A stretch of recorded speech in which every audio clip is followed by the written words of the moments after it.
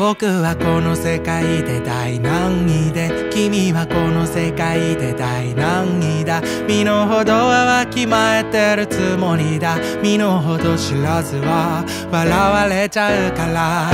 なのに君のその笑顔に、肩までの髪に、なんとかって服にくすぐるようなその笑い声に夢中になってバカみたい。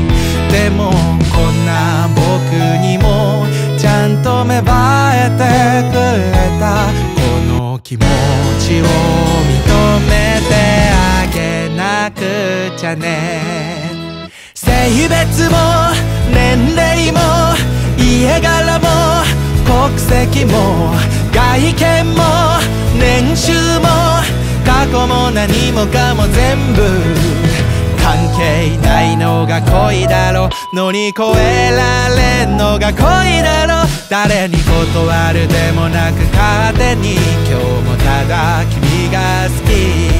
今日もただ君が好き。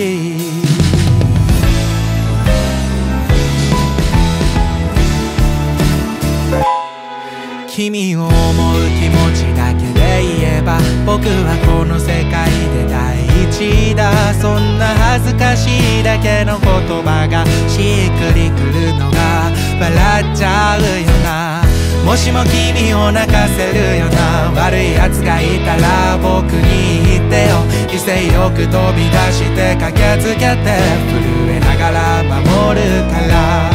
ねえこんな時だけ神様よ聞いて、いつか僕だけの君にならないかな。優しさも素直さも少しずるい愛嬌も明るさに潜む影も一つ一つが刺さって、どうしようもないのが恋なら、素敵な残酷さが恋なら、もはや抗うでもなく自然に僕はただ君が好き。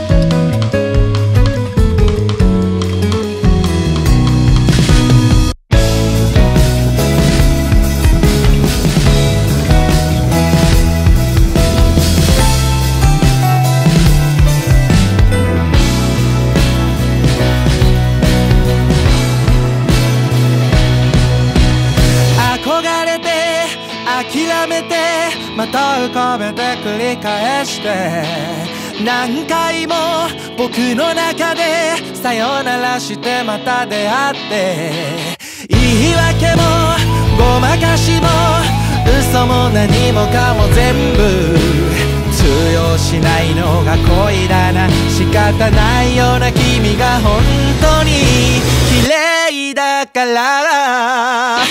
性別も年齢も家柄も国籍も外見も年収も過去も何もかも全部関係ないのが恋だろ。乗り越えられんのが恋だろ。誰に断るでもなく勝手に今日もただ君が好き。明日もただ君が好き。それでいいのが恋だろう。